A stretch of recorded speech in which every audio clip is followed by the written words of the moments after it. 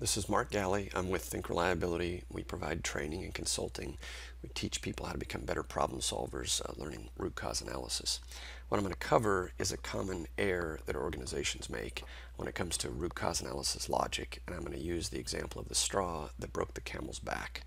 This example was built using our cause mapping template in Microsoft Excel. It's available on our website. I'll show you can get a copy of that. And then I have a summary PDF that covers the material in this video. The link for that and the blog is in the description beneath this video. So I'm going to go ahead and start with this one why. It says the camel's back is broken. That's an effect on the left, and it's because of that one straw. So that's how people use that statement is, well, that's the straw that broke the camel's back. What it starts with is an effect of the camel's back, in this case is broken. And the first question is, well, why is the camel's back broken? And cause and effect relationships build backwards. So the answer to the question, why is the camel's back broken, is because of this one straw. So the effect is on the left and the cause is on the right. They're connected with a why question. This would be a simple one why cause map.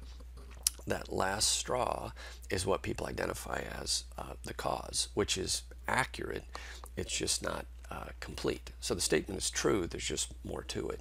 Now you're transporting straw with a camel and you've lost the use of this camel, so this obviously impacts your goals. That metaphor means it's not going the way we wanted it to. You can add more detail and find out, well, the camel's back is broken because the total stress, the total load on the camel exceeded what the camel could carry. So there's all this load because of that additional straw.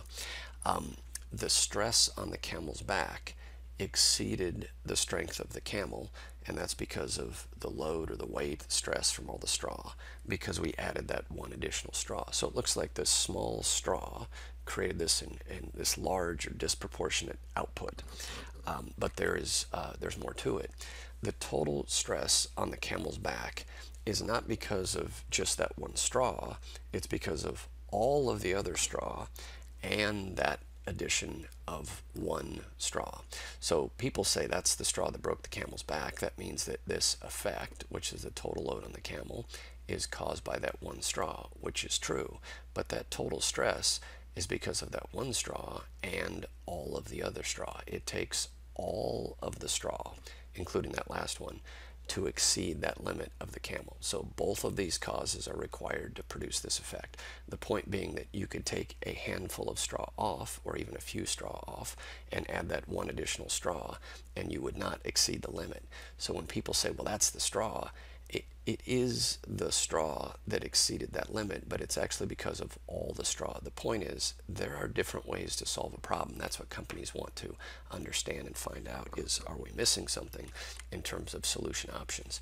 It also means that the stress on the camel's back exceeded the strength of the camel because that camel had this amount of strength. You could start with a bigger camel. So it's not so much that it's just the load of the straw, it's also what the camel can actually carry. But you can see how easy it is for people to pick a single cause and conclude that that is the root cause. So that one straw is the reason that this issue occurred. It's really not the cause, it's simply just one of the causes, and what a root cause analysis reveals are all of the causes. The root is really the source of the issue.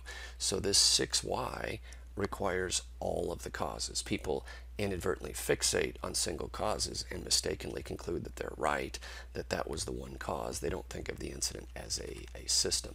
This can even be broken out further in terms of what causes the camel's back to be this strong. Is this the size of the camel, or maybe the age of the camel? Maybe the camel had a pre-existing condition. This turns into a 9Y.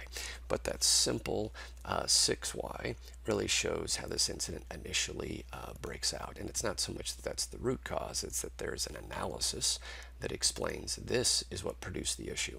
So that PDF that we have on our website, you can download, and it has a summary of a 1Y, a 4Y, a 3Y, and then a 6Y, and explains some of the miscommunications that occur within companies when they think they're conducting a root cause analysis. If you'd like to learn more about our method, we have case studies on our website that you can review. You can watch webinars weekly. We cover a variety of different topics. If you'd like to learn our approach, you can attend one of our public workshops. You can subscribe to this YouTube channel because we're posting more examples all the time.